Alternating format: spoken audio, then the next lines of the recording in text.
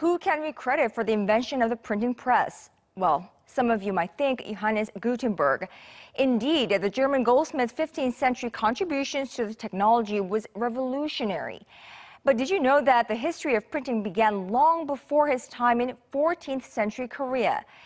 Well, the title was claimed in 2001 when UNESCO certified that a Korean printing publication had preceded the Gutenberg Bible by almost a century. Korea's printing heritage that goes back more than 1,000 years and advancing as we speak. Our news feature tonight with Oh Sooyoung. These colourful blocks arrayed along the grounds of Cheongju Arts Center bear more than 16,000 letters from Jikji-sim-chae-yo-jeol, or Jikji in short. As certified by UNESCO, Jikji is the world's oldest book printed by movable metal type. To celebrate Korea's legacy in the world, a festival has opened in Cheongju City, the birthplace of this treasured book. This year, we combined Cheongju's annual Jikji Festival with UNESCO's biennial Jikji Award ceremony. We hope the event will spread the creative spirit of Jikji and its influence on contemporary printing technology, media, and civilization. The Book of Buddha's teachings was printed at the local Hungdoksa temple. Now a museum stands here in its place. Records show Korea's printing advancements stretch back more than a millennium. Jikji was published in 1377, 78 years earlier than the Gutenberg Bible. But historians believe Korea's movable metal type was actually in use 2 centuries before those of other nations. There are records of the moving metal type being invented in Korea in the early 1200s.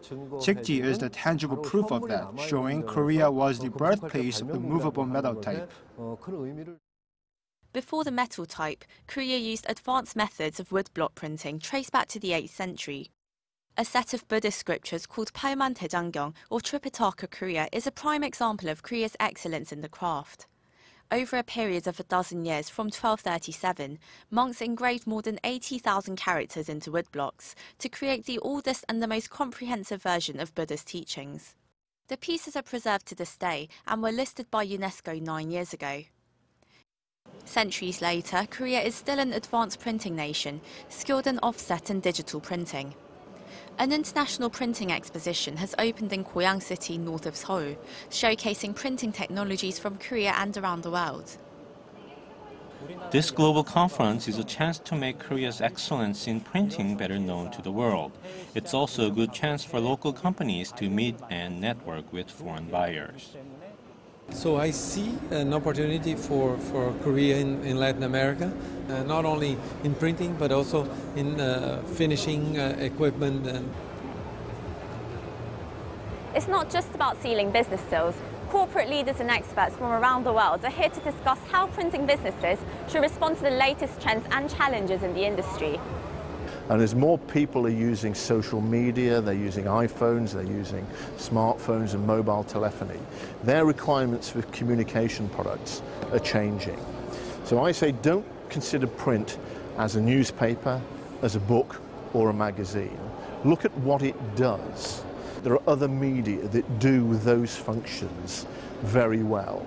And so what print has to do is it has to compete with those new media, but do it better. For Korea, it could be a chance to combine traditional printed goods with the country's state-of-the-art technology such as augmented and virtual reality. If printed products can offer enhanced sensory qualities for customers, like smell or touch, that the internet cannot emulate on its own, there is huge potential for growth. Also, experts say the printing experience needs to get more personal and shift gears from mass production to one-of-a-kind creations like individualized photo books.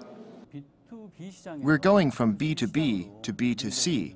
We need to develop on-demand web-to-print systems so that the end users can easily create printed products even though they aren't graphic designers or publishers. Building on the country's centuries-old heritage in printing, Korean companies are seeking new ways to produce innovative products and solutions as they respond to the changing paradigm of the global printing industry. Oh Sooyoung, Arirang News.